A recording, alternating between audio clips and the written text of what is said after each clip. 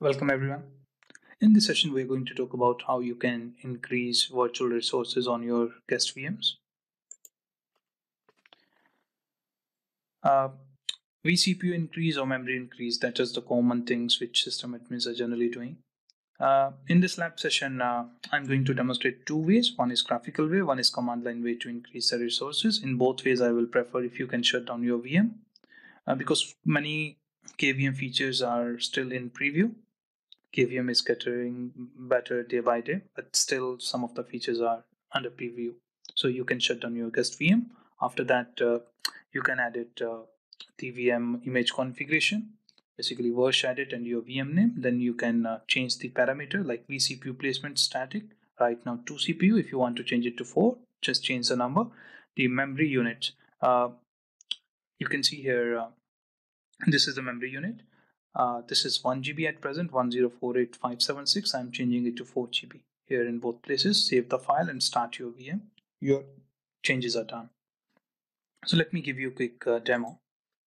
Here, if I see what are the domains I got on this particular system, you can see we got lab VM 11. Here for this VM, I'm going to check what is the current allocation. You can run virsh, dom info. As I mentioned, dom info, guest VM, KVM guest, they are interrelated terms, so they will be interchanged many times. Dom info, sorry. Here, lab VM 11. You can see there is no ID because the VM is in power of state. Here you can see 1 CPU and 2 GB RAM. This is the current config. Let's say we want to change it to 4 CPUs and 4 GB RAM. How we can do that now? In graphical way, that's easy. Let me show you graphical way first. Here you select your VM, application, system tool, virtual machine manager. You select your VM, click open, click this lamp button. Here CPU right now it's 1. You increase it. Let's say from you added another 3 CPUs in memory. Here you have to say yes because you want to save changes. Memory you want to change it to 4000 approximately. Yeah, apply, and you can see changes are applied. So changes are done. In graphical way, that's a bit easy, but again I will demonstrate how you can do the changes using command line also. I'm reverting the changes. I'm making one CPU, or sorry, 2 CPUs, which was before. Apply, and changing RAM also to 2048.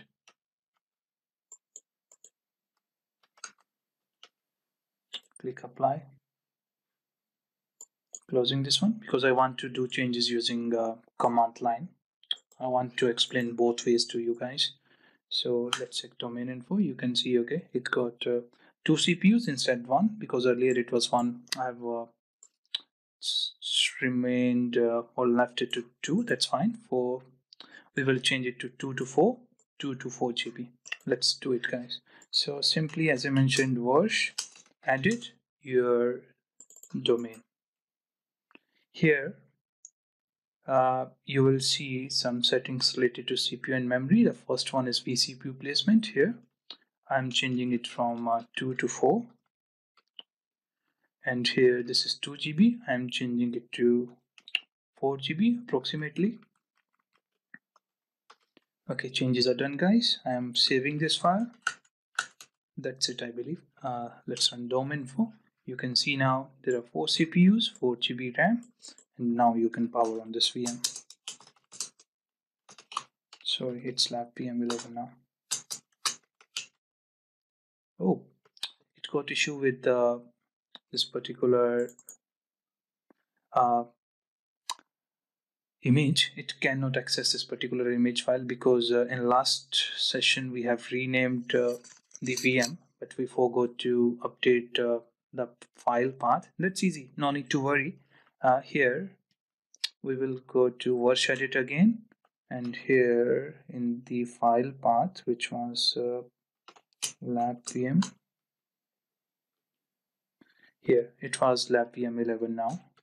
Yeah, I have updated the right file name, and let's try to start. You can see now VM started. So guys, that's easy. VM is started. Let's check by taking console, As I mentioned, sorry, the console is already open. Again, same thing. Let me close this console which I opened in graphical one. Yeah, now it should work. Yeah, everything good. One thing, guys, as I mentioned during introduction, in KVM you can do over provisioning. Even my base system is having 6 GB RAM. Let's say I can allocate more RAM. If my base system is having 4 GB, or sorry, 4 CPUs, I can allocate 6 CPUs. So KVM supports over provisioning. Over provisioning is okay, but personally I don't recommend over provisioning. That's it in this session, guys. Thank you.